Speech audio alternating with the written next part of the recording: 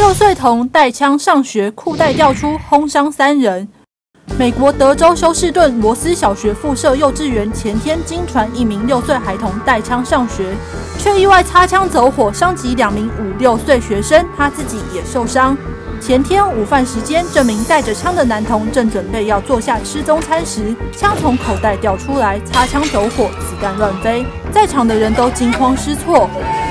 I was scared cause the gun had popped. I was scared at first. I was shaking. 带枪男童和另外2名同学腿部受到轻伤，目前都已经出院，没有大碍。